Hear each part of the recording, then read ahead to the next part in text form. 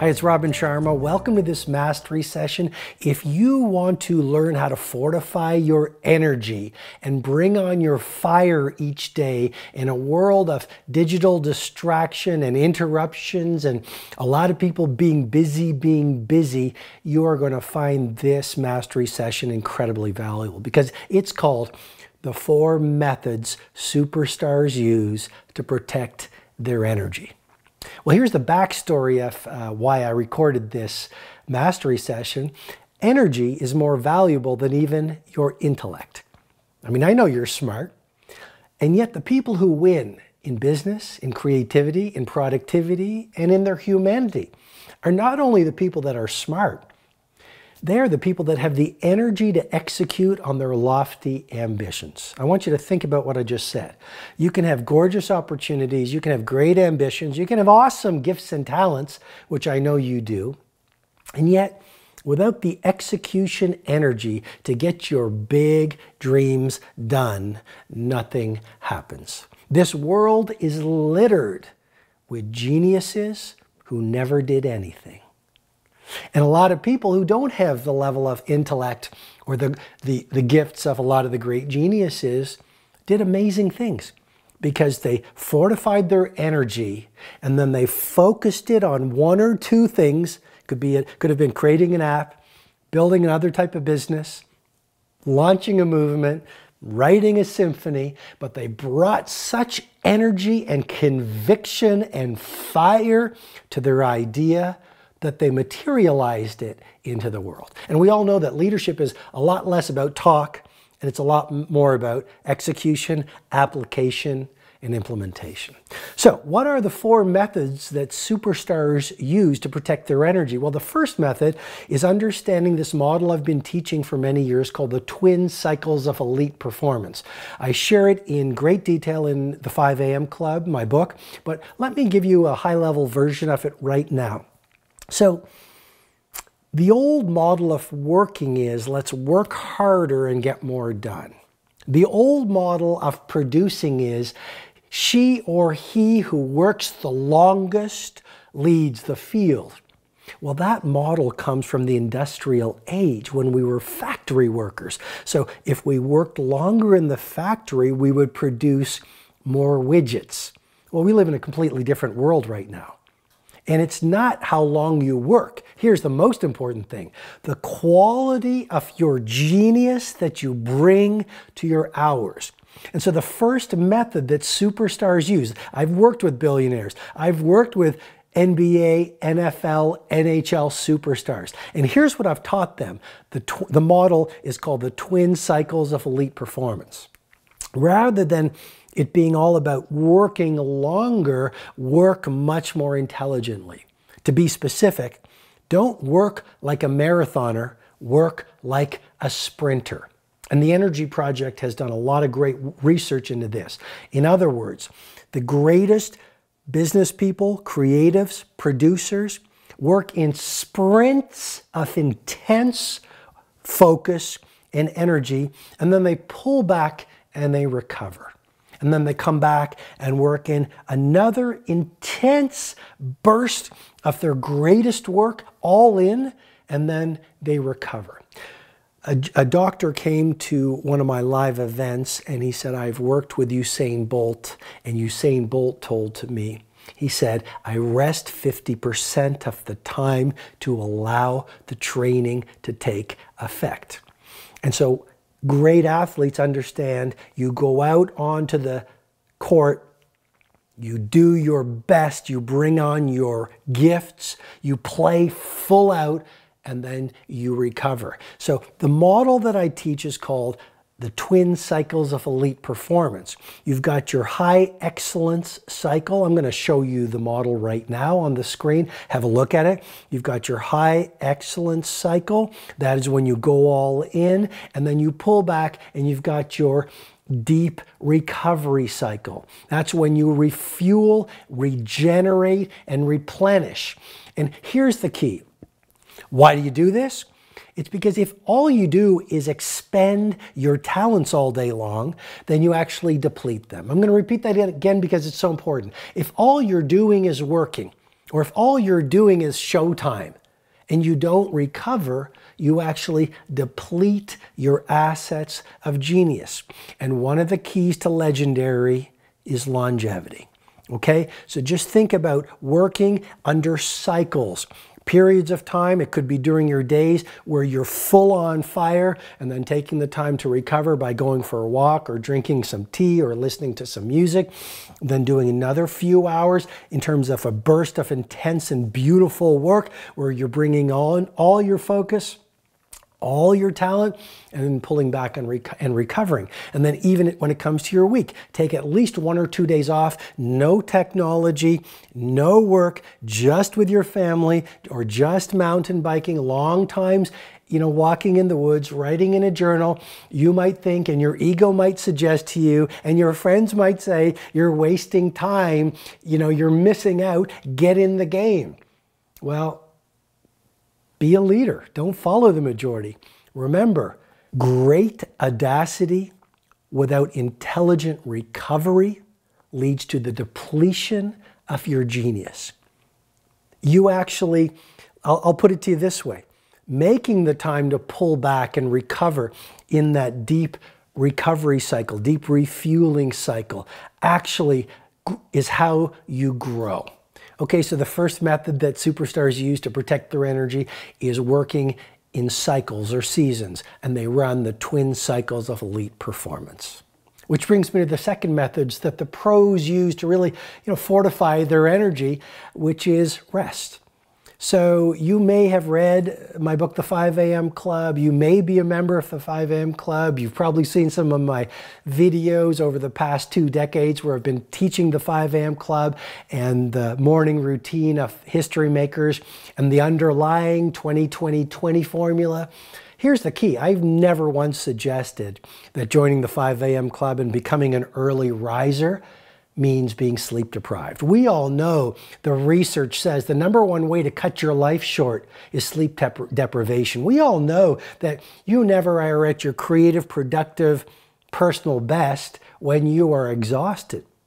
So the real key to a great morning routine is a superb nightly ritual.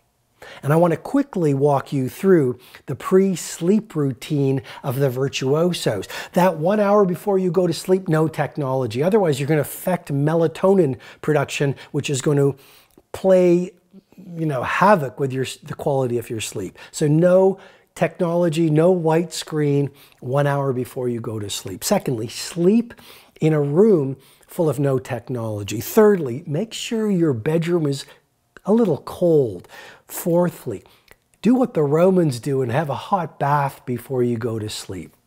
What else can you do before you go to sleep in terms of a nightly routine? Write in a journal. Martin Seligman, the pioneer of the field of positive psychology, did some research. And what he found was people who recorded, just a journal exercise, 3 good things that happened to them during the day that's just ending. By doing that little exercise, they promoted gratitude and felt much better over a period of weeks.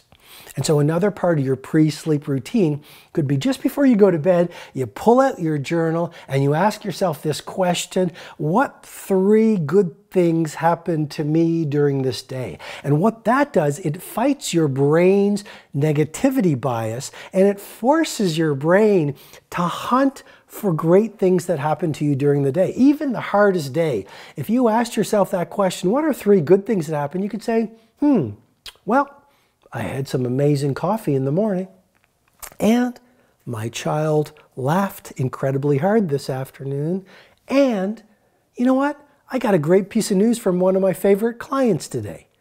So make sure you get your pre-sleep routine right, because that is really the DNA of a great morning routine. The larger point is really the second method that the superstars use to protect their energy is they sleep. And the final thing I want to say on that point is napping is one of my secret weapons. I learned it from my father, who was a family physician for 54 years. And I would see him get up early and I would see him, working really hard, but he always came home for a family meal. And then after the family family meal, he would, in his suit and tie, very old school, he would take a power nap and then he'd go back to the office and work till 10 o'clock. I mean, my father worked so hard as a family doctor. But from him, I modeled learning to nap. And I've done that for most of my adult life. And what that does is it brings a vigor and a freshness to your evening. Your willpower is a lot stronger. You have energy to be with your family or to work or to read, to do all of those things in your evening that sets you up for an even more epic, amazing, creative, productive, and wonderful day. The third method that superstars use to protect their energy really brings what I've shared with you together. And it's a model called the Trinity of Radiant Vitality, and I'm going to show it to you on the screen right now. I just want you to have a look at it. Well, the part you can see at the top of the framework is exercise. And if I was to deconstruct exercise and just have a look at this, you'll see stretching. To me, that is so fundamentally important. You see that? Stretching in that circle. Stretching is important to staying limber, to playing the long game, to preventing recovery, to just feeling good. What else is, if I was to deconstruct exercise? Weight training. We know that it releases all sorts of great neurochemicals. We also know that it protects your muscle mass as you age. And here's another insight. When you are strong, you feel strong. When you are strong, you feel strong. You'll also see in the deconstruction of exercise 2WW. That comes from my book, The 5 a.m. Club. It's one of the 10 daily rituals of genius that I talk about in the book. The second wind workout. That's what 2WW stands for. If you believe exercise is a game changer and it makes you feel better and it makes you more creative and productive, why would you only do it once a day? Second wind workout just means when you finish work, you go for a nature walk. When you finish work, you go for a mountain bike ride. When you finish work, you go to a yoga class. When you finish work, you go to a park and start doing planks, push-ups, and burpees. So another part of exercise is the second wind workout. And then the final part of the deconstruction, as you'll see from the model that I'm sharing with you, is make sure you get your cardio in. There's a lot of emerging science. Before they were saying, you know, not too much cardio, more on functional exercise, planks, burpees, lunges. Well, what a lot of research coming out now is saying is that cardio is so much more important than we recognized because it releases BDNF. Brain-derived neurotrophic factor, which accelerates your processing and which repairs brain cells damaged by stress. Okay, let's go to the second element of the Trinity of Radiant Vitality model. And as you'll see, it's nutrition. Let's deconstruct that together. Nutrition to me is about eating real food versus fake food as much as possible. You know, someone once said, if it doesn't come from the ground or grow on a tree or have a mother, don't eat it.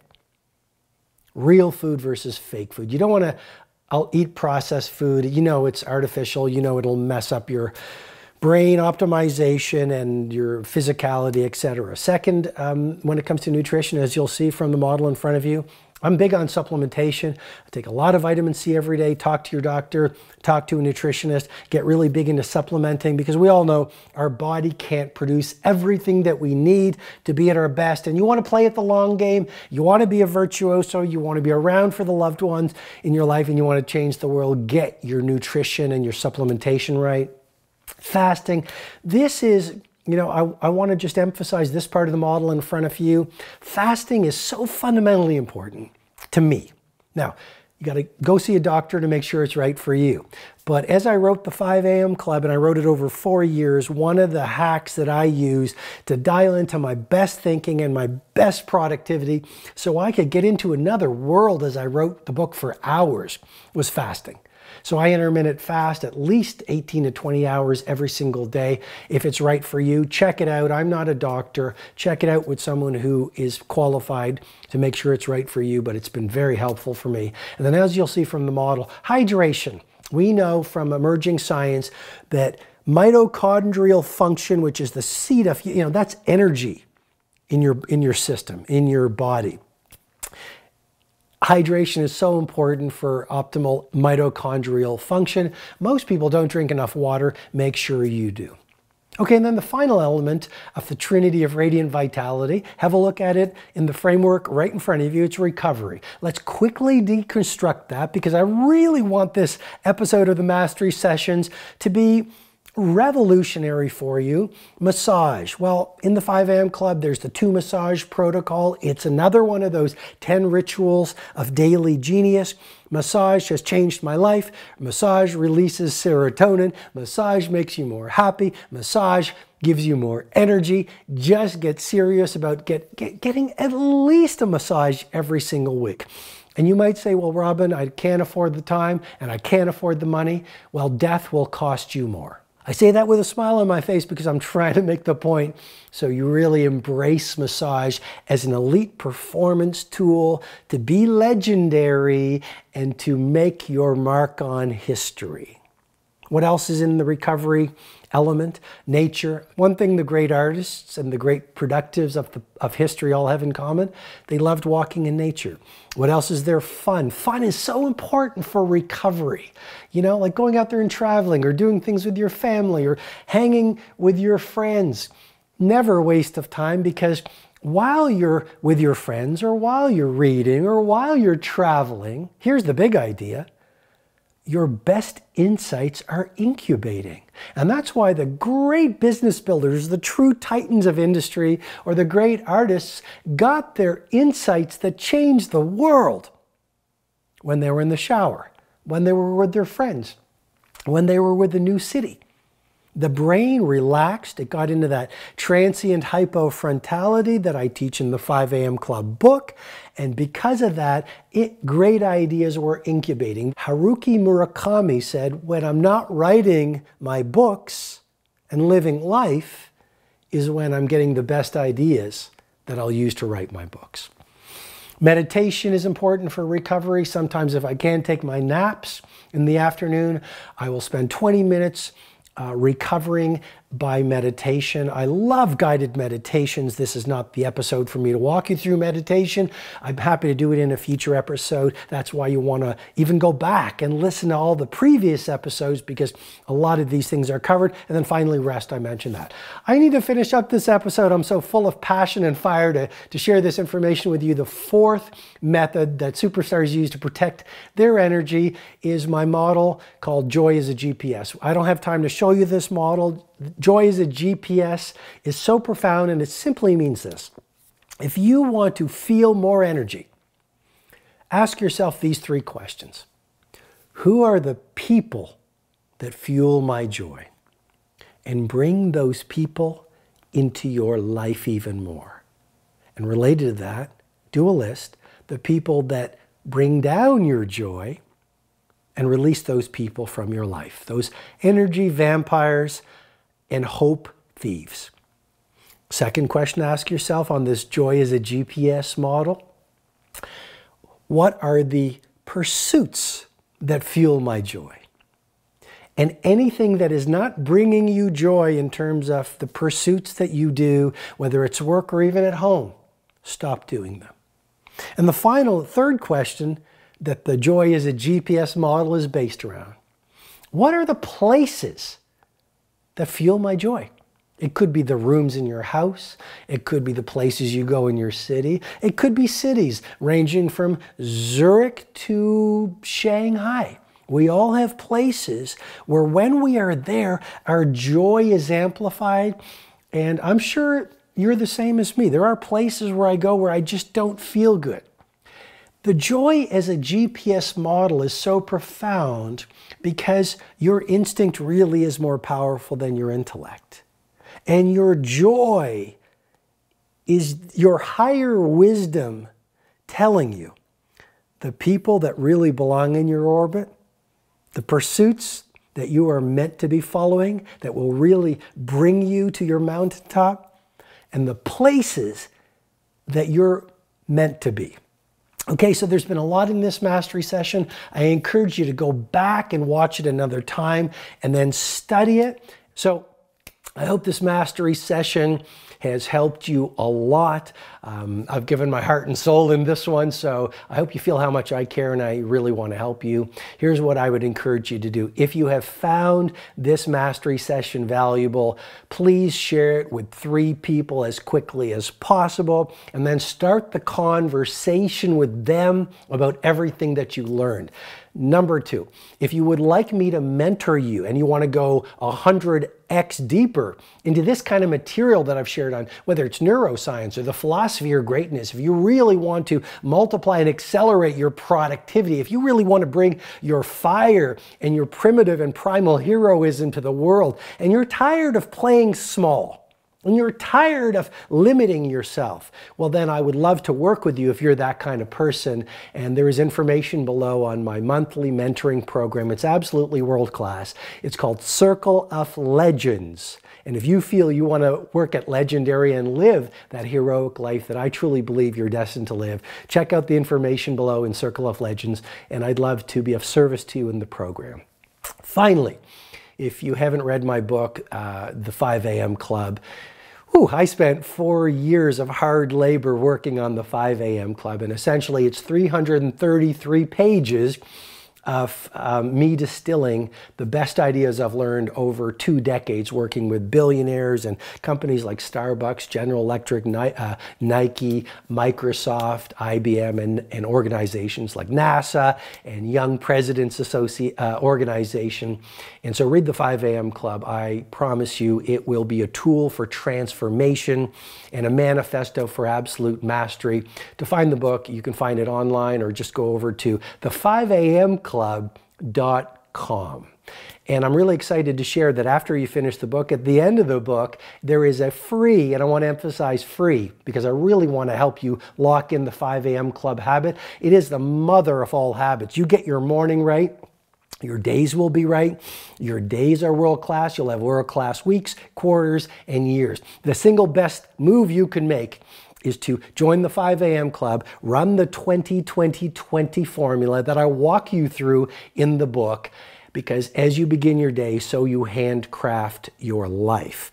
And I'm excited to share at the end of the book, you will find details for a free 66-day online program where after you finish the book, for 66 days, which is the period of time required to install a new habit, I will literally mentor you through morning mastery meditations and videos at no charge for 66 days until you reach the point that researchers call automaticity, where it actually becomes easier to get up at 5 a.m. than not to get up at 5 a.m. Final thing I want to share with you, a portion of my royalties on every copy of the 5 a.m. Club sold goes to fight leprosy on the planet. It's a violent affliction. I am all in to help fight leprosy as much as I humanly can. So when you invest in a copy of the 5 a.m. Club, you not only invest in your growth and transformation, you invest in helping a child with leprosy live a better life. Okay, so thank you so much, and I'll see you in the next mastery session, and be great. Hi, this is Robin Sharma. I hope you received great value from this mastery session. If you'd like to receive potent training videos, blog posts, learning tools, and information on my 2 live events, Personal Mastery Academy and my flagship 4-day experience, the Titan Summit, go ahead and visit robinsharma.com.